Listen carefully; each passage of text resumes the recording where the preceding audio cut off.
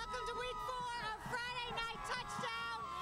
I'm here in Lakewood, my hometown, as the Rangers battle the Shoremen from Avon Lake, my alma mater.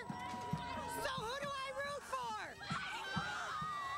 Let's see the highlights. Yeah, early on it was a back-and-forth game filled with turnovers until Lakewood senior quarterback Jack Witry hits Michael Goolsby with his 28-yard pass, and that led to a Rangers field goal. Second quarter, Avon Lake on offense. Patrick Beckman finds Zachary Sable in the corner of the end zone. Touchdown, Shoreman.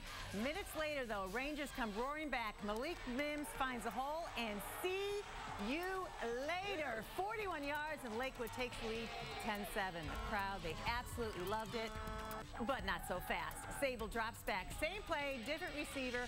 Hunter Bateman, 21 yards to his knees. Sliding grab for 6, and Avon Lake grabs the lead, but not to be outdone. Witry connects with senior Chris Massey for another Rangers touchdown at 17-14 Lakewood at the half, but Avon Lake rallies to win 34-23. Danny.